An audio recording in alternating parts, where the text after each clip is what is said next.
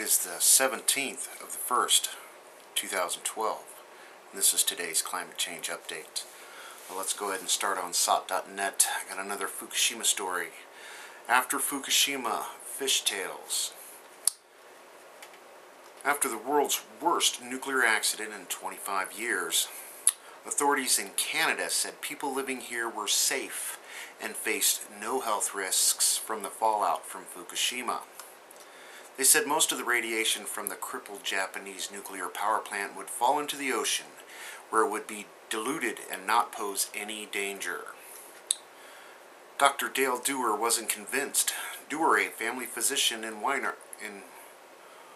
Wynyard, Saskatchewan, doesn't eat a lot of seafood herself, but when her grandchildren come to visit, she carefully checks seafood labels. She wants to make sure it isn't serving them anything that might come from the western Pacific Ocean. Dewar, an executive director of Physicians for Global Survival, a Canadian anti-nuclear group, says the Canadian government has downplayed the radiation risk from Fukushima and is doing little to monitor them. And the United States is just as or even more guilty. They are not testing the seafood for radiation. And when the Japanese are admitting that 65% of their catch is over their expanded levels. Just the insanity continues. Mount Etna erupts for the first time this year. Quite an extensive eruption. They do have a video attached with that. Australia, 53 dead fur seals found on the beach. More than 50 New Zealand fur seals have washed up dead on South Australia's Eyre Peninsula and will be examined to determine how they died. And they're not really sure. They're still investigating.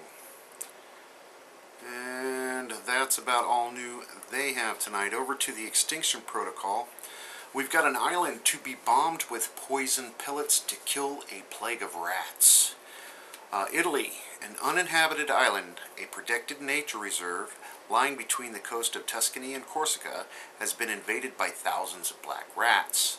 The rodents are believed to have arrived on the 4-square-mile island as stowaways on boats a few years ago, but now have multiplied. And authorities are planning to use aircraft to bombard the island with poison pellets in a bid to tackle the infestation. They're saying the rats are like 1 rat per yard, and the terrain's too rough for them to do it by hand.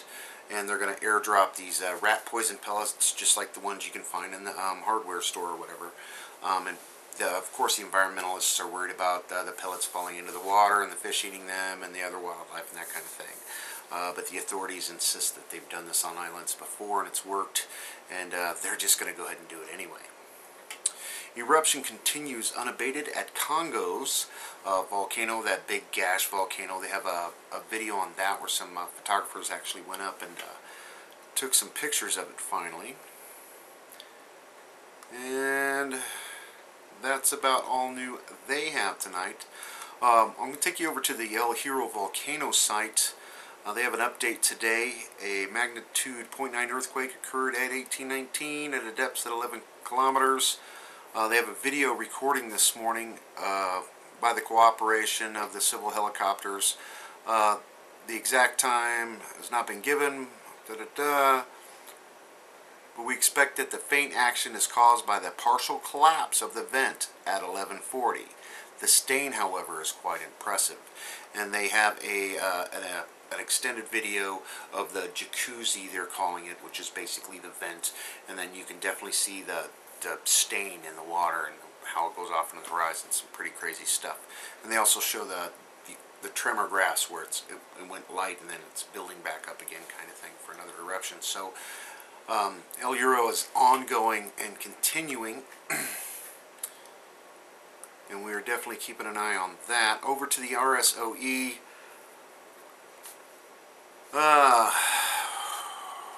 Cold waves in India. An explosion in Nigeria. We have another oil rig on fire. It's a Chevron rig. It's a natural gas drill. They're saying this is another one of those test boreholes that they're doing that got out of control. They're not really saying, they're saying they see a sheen on the water, but the thing's on fire, and they've had to shut down other wells nearby just as a safety precaution. So basically not a lot of information on this, and this is the second big oil disaster that's happened in this oil field in less than a month. And of course the locals are up in arms about the pollution and all that. Snowstorms in Afghanistan, pretty extreme, and you got it. You know, there's still a lot of refugees and people living basically out on the open with nothing. And of course, they've got the Phobos Grunt story. It came down officially, and I'm sure those pieces I saw on track were just parts of it skipping across the top of the atmosphere kind of thing, kind of like a stone over a lake if you toss it, but a little more crazy. And that's about all. Climate change tonight. Over to the radiation stuff. E&E News. Report high levels of cesium detected in Osaka Bay soil, 600 kilometers from the meltdown. NHK, Japanese government gave speedy radiation forecast to the U.S. military, not its own citizens. And you got to remember when this happened, the military pulled everybody out of Tokyo. They basically pulled all their civilians off the bases and back home, and they moved the fleet and the whole bit because they knew exactly how big this situation was, and they weren't telling the public of that. But our military definitely bugged out during this disaster. What they're doing now is still a mystery. Quote, "You are a champion of radiation. Doctors tell man in evacuation zone Tomokai contamination is superior to Chernobyl, admits government agency." And this is another story basically about the same guy. Photographer back from Fukushima forbidden zone. Enormous spiders seem to take advantage of the radioactivity and evacuation to spread rapidly, report says. Now I'm going to attach a link to this particular report. It has some very graphic photos. I'm going to warn you right now, in the exclusion zones, as far as you know, some animal deaths in the cows and some dogs that were caught in boar traps, that kind of thing. So I'm going to warn you, it's pretty graphic, but definitely an eye-opener about what's going on in the evacuation zone down there. Temperatures will be above 100 degrees Celsius, persisting at reactor number 2 gauge. TEPCO claims it's a malfunction, but has been stable previously. Over EPA limit. Listen up. Cesium levels in San Francisco area milk now higher than 6 months ago. Coverup ? Government warned of radioactive concrete problem last month. Claimed it had investigated. Admits more evacuees may be living in contaminated houses. Mom escapes radiation by moving into radioactive apartment. I have no words. I feel so awful for my kids. I feel like I failed as a parent, ABC News reports. And many Fukushima evacuees living in infamous apartment building built from radioactive materials. And this is where actually a child playing with a Geiger counter discovered that the radioactivity was higher inside than it was outside. And they're using contaminated concrete to build these structures, and the insanity just continues and continues and continues.